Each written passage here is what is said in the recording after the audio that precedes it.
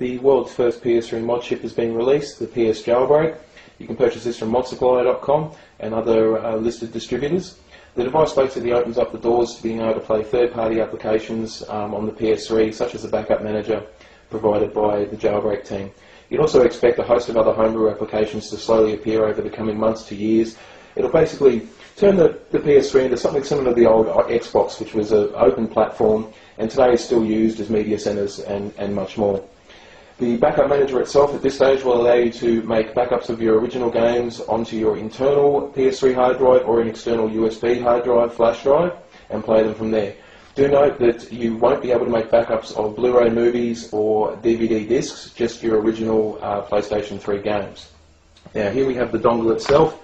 It comes in the packaging like this. There's no soldering involved with this device whatsoever. There's no opening up your console and voiding the warranty.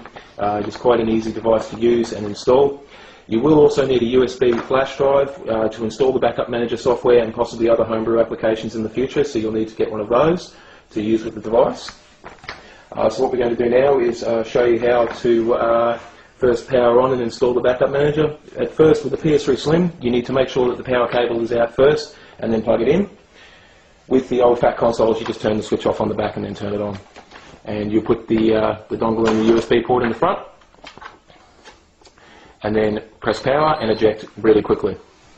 Now what will happen now is that you'll see two lights on the dongle itself. It'll be red and green. If you've successfully pressed the eject button quick enough, you'll see a green light come on. If you see a red light, it means that you need to repeat the process again. And there we go, we have the green light. So now what we're going to do is insert the USB stick into the console and load in.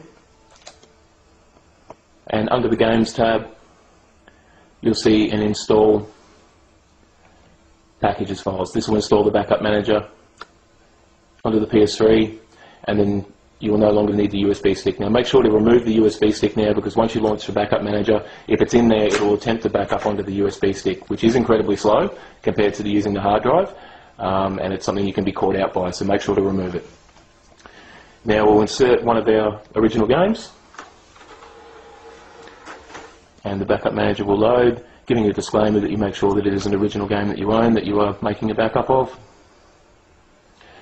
You'll see it display on the screen. You press the O button to initiate the backup.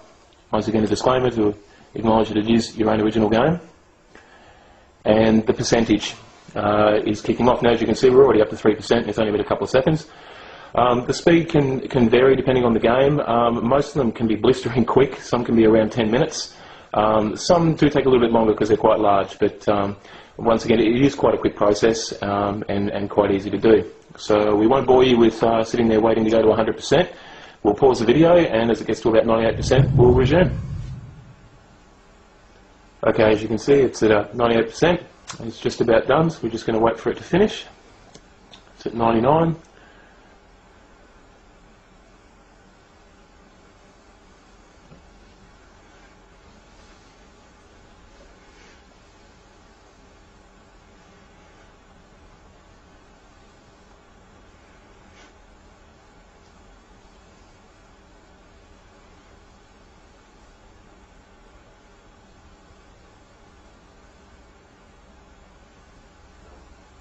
And it's done. Now you'll see there's two logos there. One's the top, the disc that's in the machine. The bottom one is the one that's actually been backed up onto the hard drive. So what we're going to do now, just to prove that it's loading off the hard drive, we're going to take the original out and put a different one in.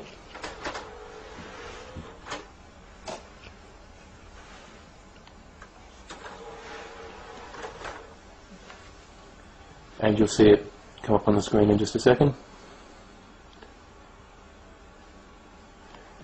And what we're going to do now is load up the one on the hard drive.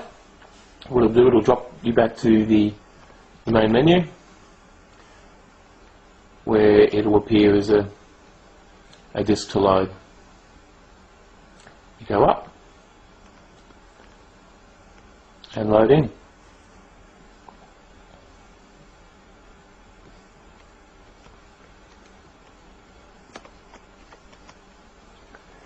And if the camera would focus, you can see that it is loaded.